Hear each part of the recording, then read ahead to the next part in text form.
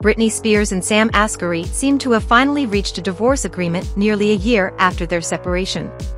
According to TMZ, the former couple has submitted legal documents for an agreed judgment, indicating that both parties are in agreement with the terms laid out. Now, the filings from both parties' attorneys await the judge's signature to be formalized. TMZ also mentioned that the terms of the prenuptial agreement between Britney and Sam will be upheld. As such, the model will not receive any portion of the singer's fortune, valued at $60 million. However, TMZ reported that Britney would be covering her ex-husband's rent. According to the outlet, it was planned for her to give Sam a six-figure check to cover housing costs, but this has not yet been confirmed.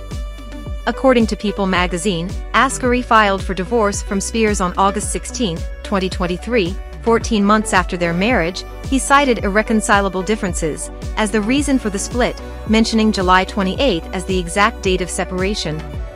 At the time, Sam even accused the singer of infidelity, claiming it was the catalyst for the relationship's end. Britney, however, vehemently denied the allegations.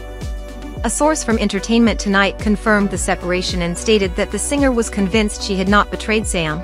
The source also mentioned they were fine for a while, but everything ended after a big fight.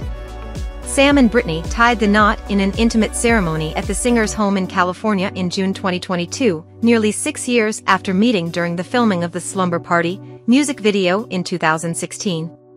The ceremony was attended by celebrities such as Selena Gomez, Paris Hilton, Madonna, Drew Barrymore, and Donatella Versace, who was responsible for the bride's custom dress. Prior to the wedding, in April 2022, Spears announced she was pregnant, but the couple later revealed she had suffered a miscarriage.